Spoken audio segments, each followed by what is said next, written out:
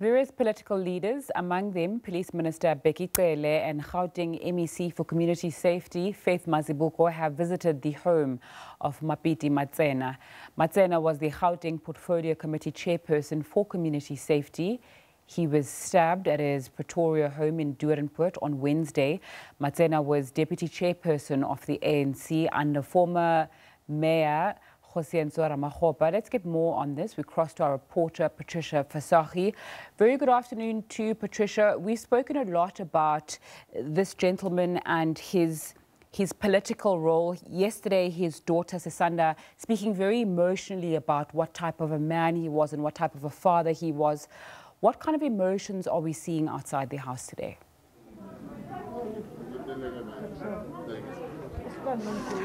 Good afternoon, Nzinga, and of course, welcome back to the home of the slain Mapiti Matsena. Of course, emotions are running high. A lot of people still in shock. It is an incident, as I said earlier, that has been received with a lot of outrage, in particular from his comrades. These are the men and women who ran the political ground, the ANC's political ground with him, in particular here in Tshwane. And you would remember that after the 2019 elections, he, of course, rose to the Gauteng legislature, and it is there that he was, of course, the chairperson of the Community Safety Portfolio, alongside his comrades and, of course, other politicians from other political parties, where they, of course, ran the business of the province, in particular the community safety portfolio, law enforcement, of course, being a priority. And as I said, it is really an irony, sadly so, that although he championed the importance of law enforcement in the country, and in particular in the Gauteng province, him having been the chairperson of the community safety portfolio in the Gauteng legislature, not even his life deterred criminals from doing what they did to him, and that was, of course, brutally stabbing him to death here at his home in front of his wife and children. So you can understand that there's a lot of emotions. A lot of people are angry. A lot of people are asking questions, and there's a whole lot of questions that are being asked, from whether this was random crime to even the question whether this may have been a political hit. So there's so much that is being looked at. But the good news remains the fact that the police minister this morning came to update the family with the latest developments, and that is there is somebody that has already been brought in for questioning, and the police, as I said earlier, remain confident that they can actually take information from this particular person, and this would help them to put the necessary pieces of this puzzle together,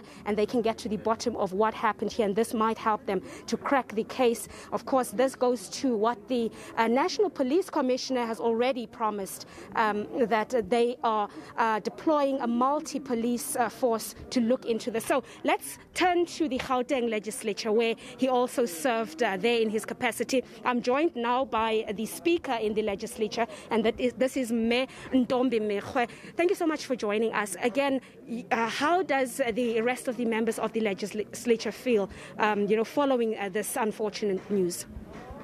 We are extremely unhappy, very angry, and very disappointed that you could lose Comrade Mapiti in this particular fashion. Mapiti was a champion of Ukai Mulau in Gauteng. He made the executive to account in terms of whether, should you call it police brutality, but also in terms of the activities that the police are supposed to be doing. Starting with the lockdown, which started on the 26th of March, Mapiti always asks a question as to what is it that the police are doing to ensure that the people are safe on the street.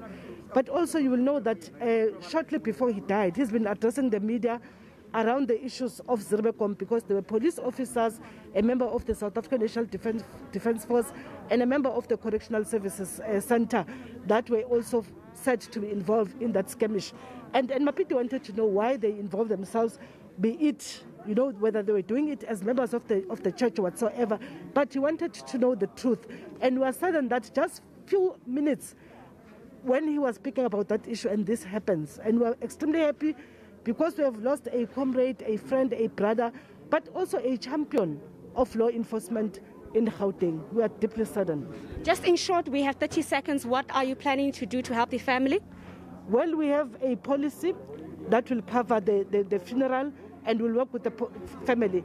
Up until now, I've not spoken exactly with the family what is it that we're going to do, but we need to share notes and agree, but the family must lead. If the family says we must bury tomorrow, we'll do so. All right, thank you so much. The Gauteng province speaker in the province's legislature, Ntombi Mekgwe, they're also just sharing her memories of the late Mapiti Matsena here at his home. Of course, we'll bring you more updates. We wait for the EFF, the Red Berets, who have also told us that they will be coming to the home. They had to arrive around 2 o'clock, and it seems like there is still no sign of them here at the home of Mapiti Matsena. So we hope that they might be arriving anytime soon. If they do, we'll come back to you with their details in terms of what their message is. For now, it's back to studio.